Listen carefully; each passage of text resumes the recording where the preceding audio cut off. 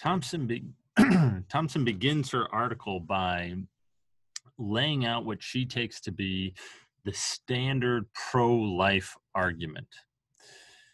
And she then proceeds to present her own views and her own arguments as criticisms of one of the steps in this pro-life argument.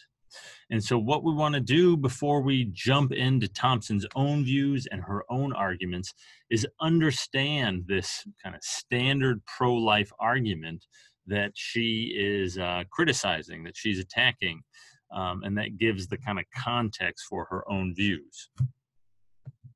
So she claims, as I'd mentioned in the previous video, one of the things that's unique about Thomson's argument is that she is going to grant that the fetus is a person.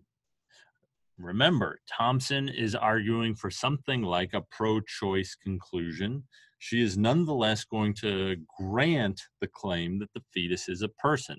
She thinks that even if the fetus is a person with a right to life, even if that's true, nonetheless, abortion is morally permissible. Okay, so she's going to grant that the fetus is a person from the moment of conception.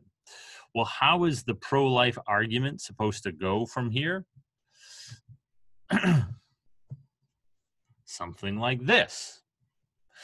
Every person has a right to life, and Thomson would agree. So the fetus has a right to life, right? If the fetus is a person, we're granting that for the sake of argument, well, then the fetus is going to have a right to life. Now, the mother of the fetus has the right to decide what shall happen in and to her body. That's fair enough. But surely the pro-life argument would go, right? This is what she's recapitulating here. Surely the pro-life person would say, a person's right to life is stronger and more stringent than the mother's right to decide what happens in and to her body. And so the fetus's right to life outweighs the mother's right to decide what happens in and to her body. This is how this pro-life argument would go. And so the pro-life thinker would conclude the fetus may not be killed and abortion may not be performed. That is to say, abortion is morally impermissible. So let's try analyzing this in premise and conclusion form. Let's try to break it down into each of the kind of constituent steps. So the very first thing, the fetus is a person. Now, that's the very first premise of this pro-life argument. Most arguments about abortion focus on that. That's not what Thomson's going to focus on. Okay, but how is the argument supposed to go from here? Well, look, every person has a right to life. There's a second premise. From those first two claims, we can then conclude logically that the fetus has a right to life. Because look, the fetus is a person. Thomson granted that for the sake of argument. Every person has a right to life. Fetus has a right to life. Thomson goes on in recapitulating this pro-life argument. The right to life is going to outweigh the right to decide what happens in and to one's body, right? The right to life is kind of foundational. It's the most important right. It's the strongest right, the most stringent right, something like that. If there's ever a conflict between the right to life and basically any other right, the right to life is going to win, because how could anything be more important or demanding than that, right? Something like that is the idea. That's the fourth step, from which the pro-life thinker would conclude that the fetus may not be killed, that abortion is morally impermissible. Something like that is the standard pro-life argument, at least in Thomson's telling.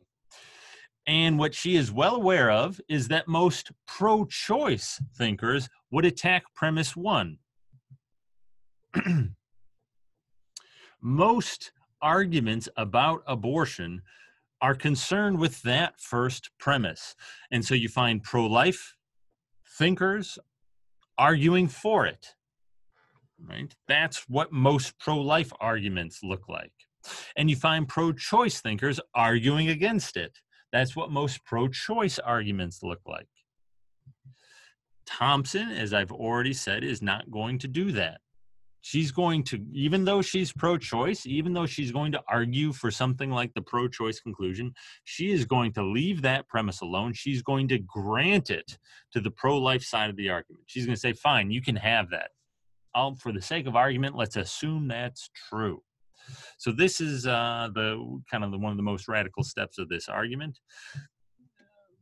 Roe versus Wade doesn't do this, right? In Roe versus Wade, Justice Blackmun thinks it's very important to show that the fetus is not a person, and he gives this argument derived from the way person is used in the Constitution and from the history of abortion restrictions during the 19th century, or whatever.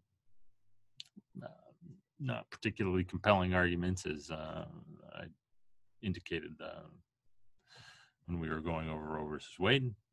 But that would be an example, right? There's something like a pro-choice argument that's focusing on whether or not the fetus is a person. And Justice Blackmun did that, you recall, because Texas had focused on the personhood of the fetus. Texas had argued that the person was a fetus. So look, both pro-life and pro-choice advocates really focus on this first claim. Thomson isn't going to. Well, then how is she going to resist that conclusion? Number 5 there, that the fetus may not be killed, that abortion is morally impermissible, because she does want to resist it. She thinks that conclusion is false. If you grant that the fetus is person, how can you possibly do that? Well, you'd have to look at one of the other claims. Every person has a right to life. She's not going to dispute that. She thinks that's true. The fetus has a right to life. Well, that just follows logically from 1 and 2. If you accept 1 and 2, you have to accept 3. And so Thomson, because she thinks 2 is true, and because she's willing to grant 1, even though she doesn't think it's true, she's willing to say, fine, we'll treat it as true for the sake of the argument, right? So she's willing to grant 1. She's not going to dispute that. She's going to have to go along with 3 then. She can't find a problem with 3, right? That's not where she's going to focus her attention. And so that leaves 1 remaining possibility, number 4. And that's precisely what Thomson's article, what her arguments attack. Thomson thinks that premise 4 is false, and that this is crucial for thinking through the ethics of abortion. And it's because 4 is false. That's why even if the fetus is a person, even if the embryo is granted to be a person with a full-fledged right to life,